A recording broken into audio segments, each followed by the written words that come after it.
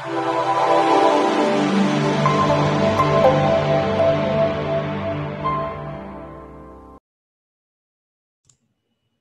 everyone, this is Robert Keens with goldsilverpros.com. It is Tuesday, August 25th, 2020, and here is today's gold and silver market report. We're going to be going over the markets like we normally do, although I'm going to be adding a wrinkle into today's presentation. I'm going to be bringing you some COT data, which is commitment of traders, which will allow us to break down some of these longs and shorts in a little bit more detail. And this will be important for the series and showing who's going long and who's going short and what their possible motivations are. We'll start off with the gold prices. As we can see, as I'm recording here, we have 1929 gold. It's down about 2 cents for the day, and 26.52 silver. I believe both gold and silver are in range trades. But let's look at the chart, and we'll start with gold. As you can see, it looks to be retracing down to the 1900 mark, which is a previous all-time high in 2011. This doesn't surprise me. Remember, in previous videos over the last few weeks, I've talked about maybe coming down to 1800. Doing a cup and handle, or maybe even down to like the 1670 range, which would be the 200-day moving average, little squiggly red line you see here. It's possible to go down to that level. I don't think it'll go down much below 1900, but I could be wrong. We'll have to see what happens in the market. Let's kind of take this down to just the most recent couple of months.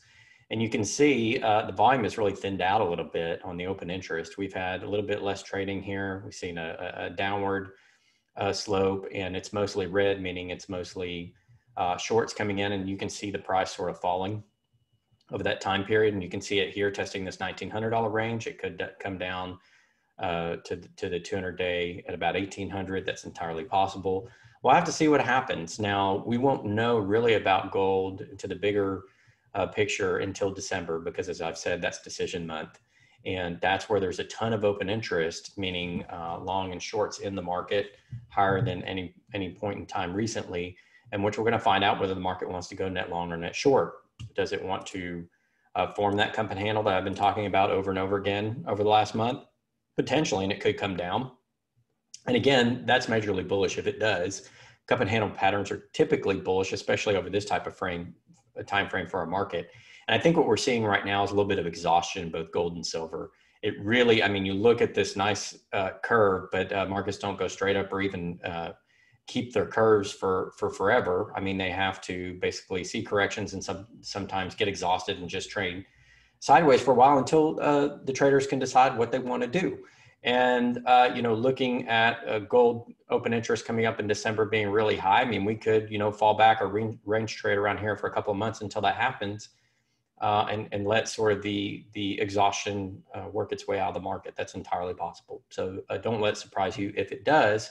We really don't have enough data right now to predict what's going to happen. We'll just have to see what happens.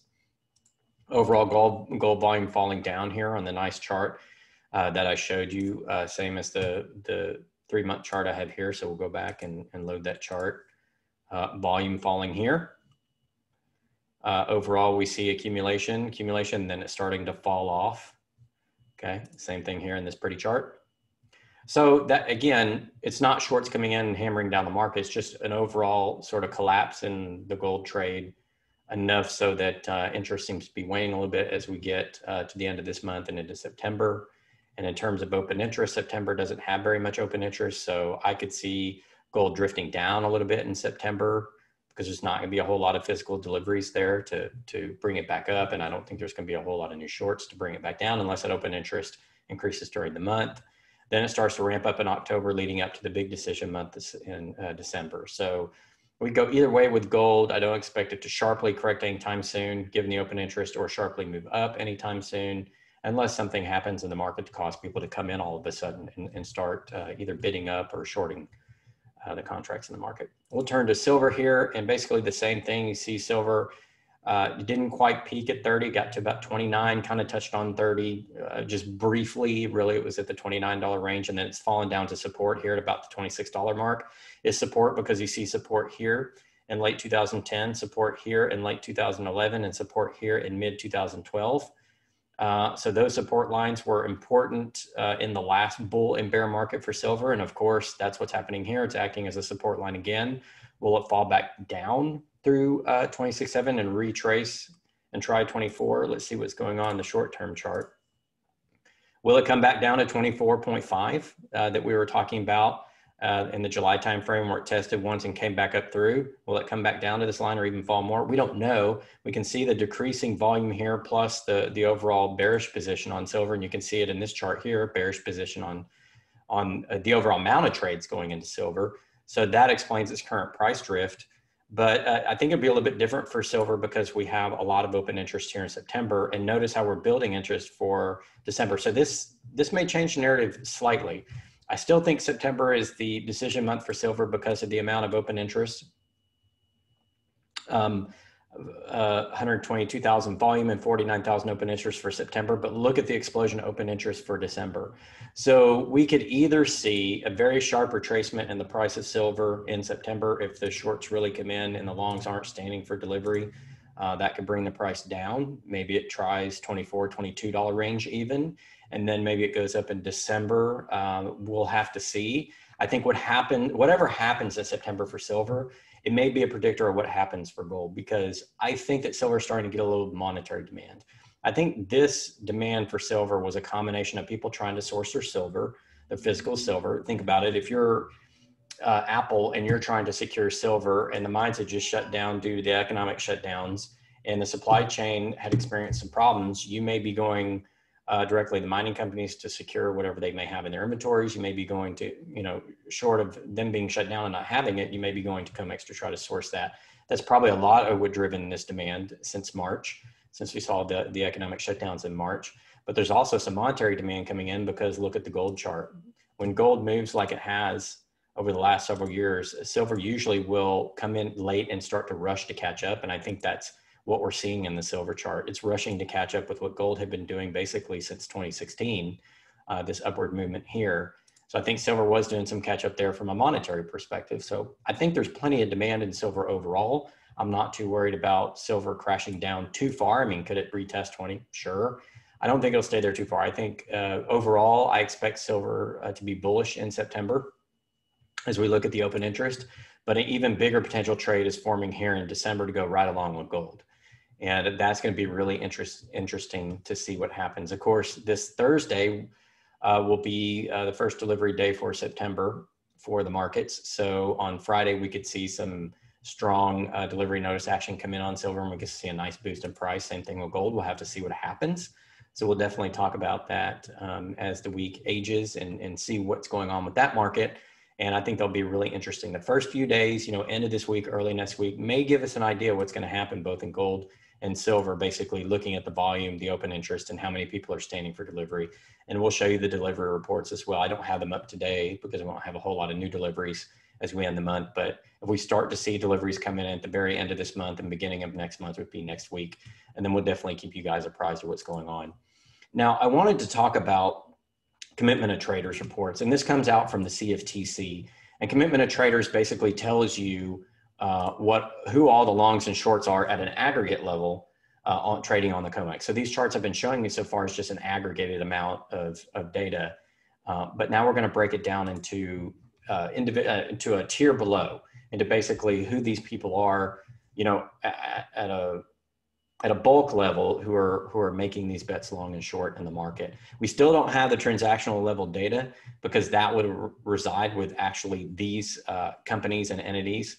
It wouldn't necessarily be the responsibility of the CFTC to report that. I mean, these companies and entities, have their private books and they're not going to report that. So we're not going to see on an account by account basis who's doing this, but we can see, whether it's a producer or whether it's a swap dealer, and I'll define that term here in a moment, whether it's an other category of traders on the market. So let's get into that.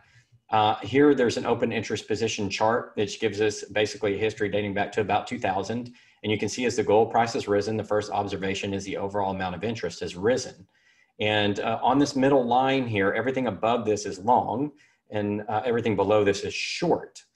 And the red color is commercial, the blue color is non-commercial, and the green is non-reportables. The green is basically the small players in the market, the small fries who come in and don't represent the big bullion banks or the producers or the merchants.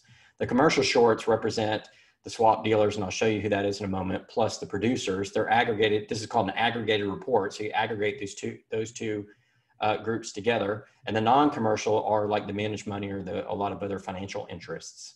who enter the market as well, trying to hedge some position or another. So if you're a miner or producer, you're in commercials.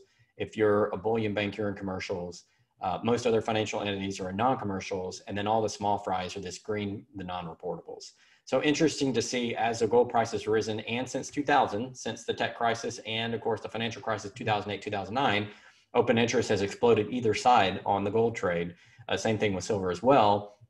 And it basically means more people are trading. And as I showed you in last Tuesday's video, they're trading to get the gold off the market because most of it's going to eligible, remember, not registered. And eligible is just safe storage. It doesn't go towards futures contracts.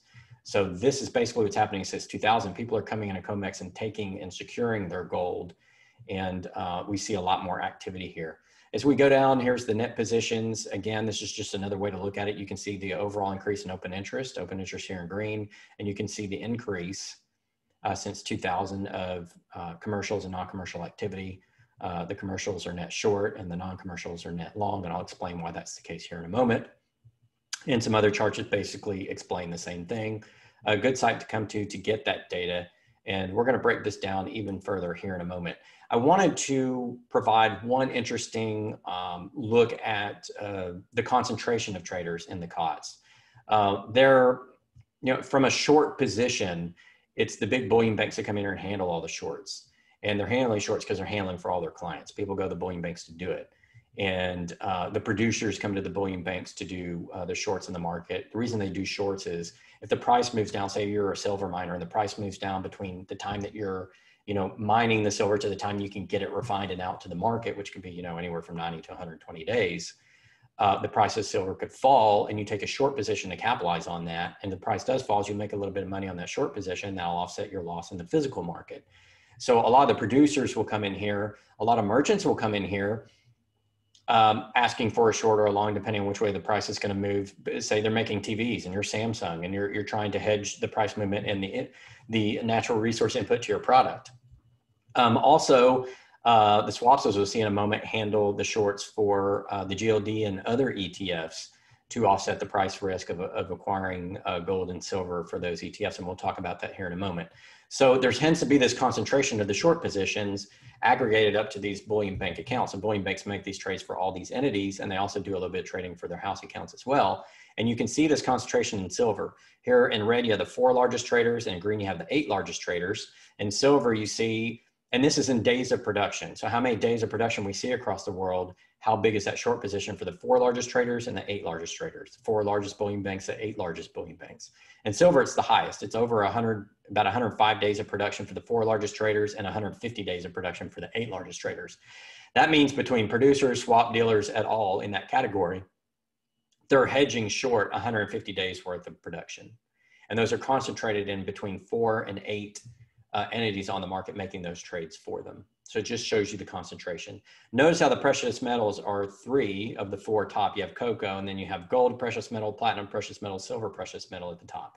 Now, why would the precious metals be so concentrated in bullion positions? Well, we're going to get to that as we break down these COT reports, these commitment of trader reports. And there's reasons why. But you'll notice the precious metals have the most concentration in the bullion by the bullion banks over all of these other commodities. There is a reason for that. There's only so much gold and silver in the world. There's only so much platinum and palladium, and one of its resource scarcity. You can't grow more gold or silver or platinum. You can only mine it out of the ground at increasing cost over time as you go from getting the easiest stuff to the less easy stuff. A lot of this other stuff you can grow. And so there tends to be less shorting involved in that because you can simply grow more and increase production, assuming you get good agricultural yield. So that's one of the reasons, although there's going to be some others as well, but that's one of the major ones. I'm going to take you to the actual cftc.gov website and show you what the COT report looks like. It's very, very messy, first of all. You see these very complicated tables. And if I highlight palladium here, this is palladium, and I highlight palladium, you can get these different categories. You get the total overall open interest here, as you see where I'm highlighting my mouse. And then you got producer, merchant, processor, user, swap dealers, managed money, and other reportables. And then it has it broken down in long into short. And there's something called spreading, which basically just shows how many more long or short the average trader is within this category. But it doesn't matter in terms of total numbers. It's just basically a subset of these numbers, and it's showing the spread. in some of the largest concentrated positions. We'll ignore that because it really doesn't matter for purposes of our analysis. But I wanted to point out to you what all of this is. And then down here, you have percentage positions. So in palladium, you have 48.8% of the shorters are in the producer category. Now, this is really hard to read. It does have all of the metals in it. What I've done is basically put this into Excel and cleaned it up. So we're looking at gold, as you can see down here on my tab label. This is gold traders report from August 18th, 2020. And I've done the open interest here in green, the producer merchant here in purple, the swap dealer here in brown, the managed money here in green, a little bit of pink or peach for the other reportables, and then non-reportables. Pretty much for the other and non-reportables, those are the small players in the market, and you can see the numbers are overall smaller, although there is some substantial size. Those guys play the market for their own individual reasons. They're individual speculators, very wealthy people, stuff like that, who aren't big institutional traders. And so they do matter, but the thing that matters the most are the producer merchant, swap dealers, and managed money. That's what we pay attention to the most. And I've got that both for gold and silver, same color scheme here for silver, green, and all these other colors. So I try to keep the color scheme consistent between gold and silver. So let's talk about gold first. Now, I said that the commercial positions were broken down into producer merchant and swap dealers. So these are commercial positions. And let me actually label that for you here on the chart. This makes up commercial when you add all of this together. So we're going to add our merged cells. We're going to call that commercial. We'll bold that and underline it. That's your commercial. Managed money is non-commercials. Remember, I talked about non-commercials.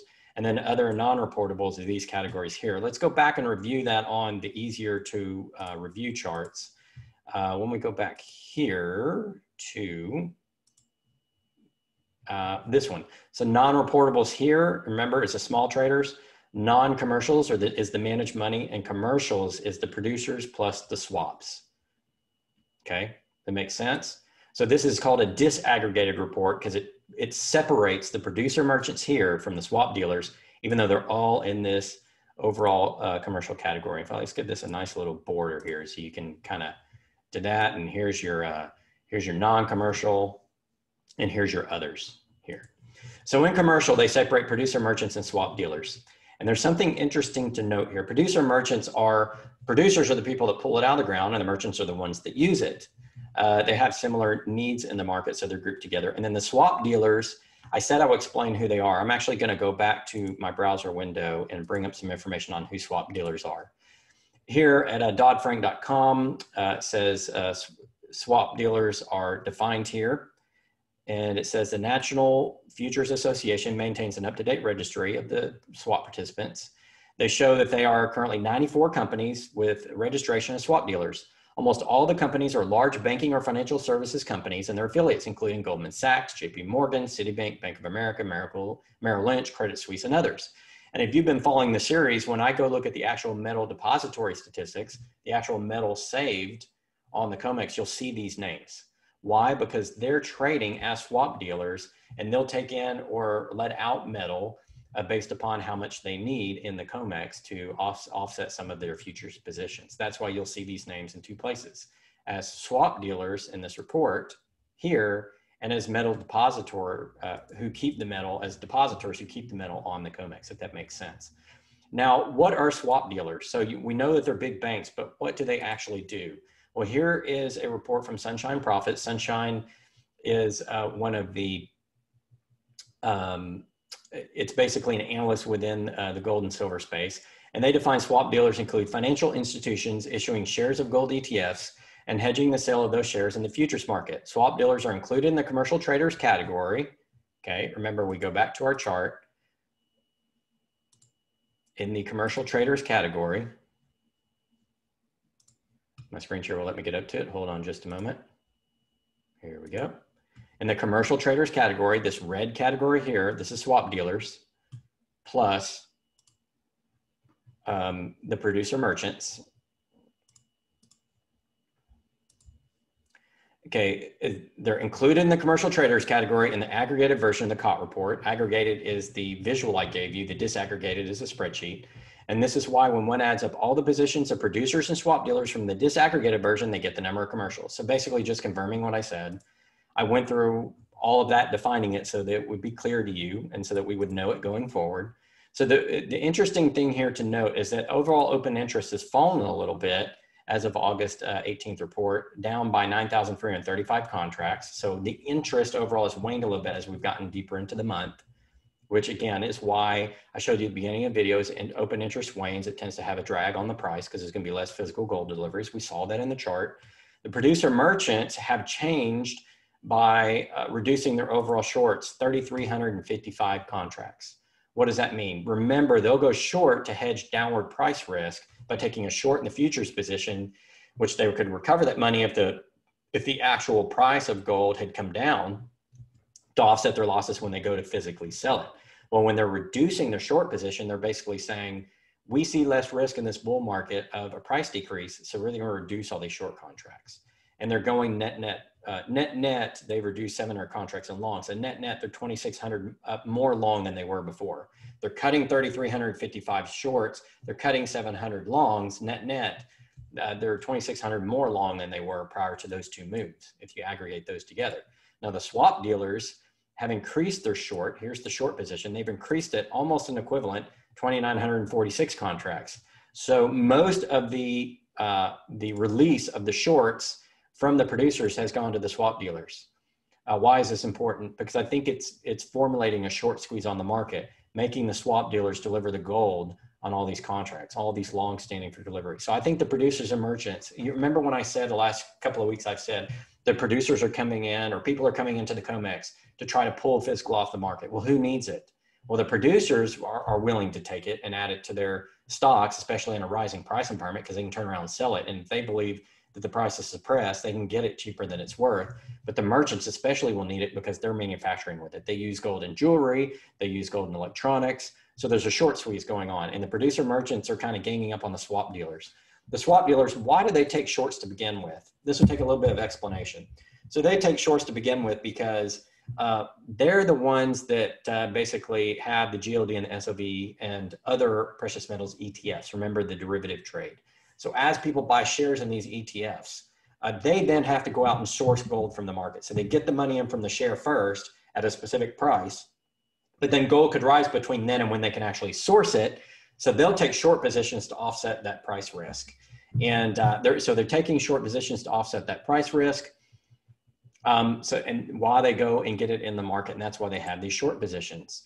Well, what's happening on the COMEX is the producer merchants are saying, okay, fine, we'll release our shorts and we'll go long, and then we're going to stand for some delivery, and the swap dealers then have to produce the gold. So not only do they have to produce the gold for their GLD and SLV and ETF funds, but they're going to have to produce it on COMEX as well.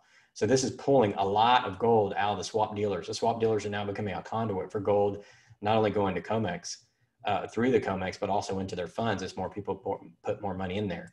The managed money are the other financial users, and net, they're reducing their position overall. They're reducing their longs by 4,400 contracts and their short by 2,148. This tells me that they're going net higher short because they're reducing longs more than short. So they have more short exposure to the gold and silver price. And that tells me that the managed money segment, the financial advisors, hedge funds, people like that are expecting gold to come down because they're releasing more longs than they are shorts. So they're net higher short than they were before by about almost 2,200 contracts here. And then you have the other reportables, not a whole lot of movement here. They're releasing the shorts here and the other non-reportables.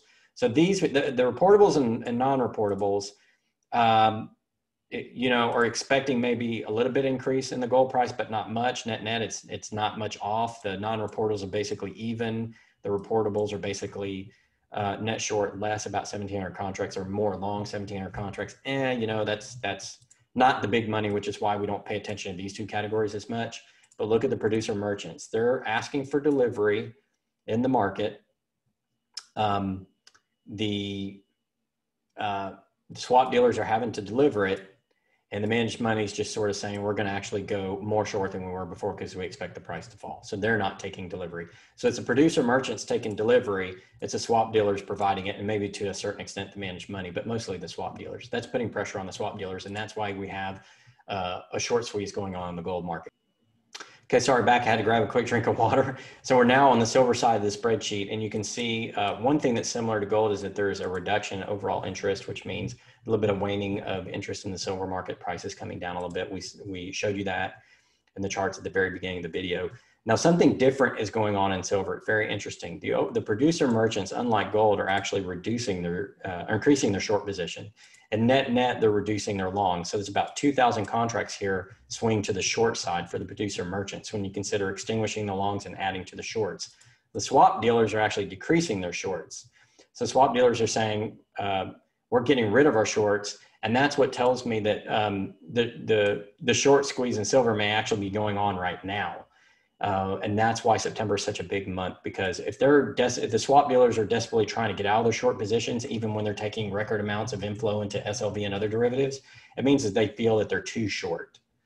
And the fact that producer merchants are going more short, they feel like that the silver price had gotten a little frothy and is likely to come down. So the producer merchants here are betting on a lower silver price. The swap dealers are betting on a higher silver price. So it's the inversion of what's going on in the gold market. So we may already be seeing some signs of short squeeze if there's not enough silver inventory on the market and the swap dealers are desperately trying to get out of the short. We don't really know that. We're going to have to see what happens on the COMEX. The managed money overall has greatly increased their long. So the managed money believes they've increased their long by 73.29 and reduced their short by 9.50. They think the price is going up. So the financial advisors, hedge funds think the price is going up. Other non-reportables is a net reduction in long and short of about 5,000 contracts. So some of the big independent players in the market are going short. They think the market's too frothy. So the big independent players and excuse me, the producer merchants are going the same direction. They expect silver price to go down. The swap dealers are trying to get out of their short position. They expect silver price to go up. So it's a big bet going on in silver. And again, silver is more volatile. So you'll see these differences in the different players in the market much more than you will see in gold. And that's why I think September is going to be really interesting as these players really move around their short and long positions. That means I think we're in for some fireworks in September. Of course, we can't really tell who's going to win between the producers, the managed money, and the swap dealers, but we're going to find out. And that's what makes silver so interesting. So I wanted to go over all of this COT data, the commitment of traders data in the gold and silver market to show you what's going on and who's doing what. Now, again, we don't have transactional data as to individual entities. We just have it aggregated, up to these bigger entities, but at least we can break out who's going long, who's going short with a little bit more detail and determine who may be winning and who may be losing those trades as we go forward. So that's definitely some interesting information there. So that's going to wrap it up for today, guys. I've got a lot more planned and coming as the week goes along. People have been asking really good, timely questions about the series as we go along. So Thursday, we'll have some more nuggets that we'll drop for you that will answer some of those questions. Stay tuned for that. And again, on Sundays, I'm doing the educational part of the series geared toward fundamentals. Last week, we did negative interest rates. This upcoming week, I'm going to show you another way to map the increases in price of gold and how you can kind of tell if gold's going to go up or down in the more medium to longer term versus the short term, looking at the charts like we've been doing. So stay tuned for that. Hope, guys, this was helpful to you. Till next time, this is Robert Keens with goldsilverpros.com.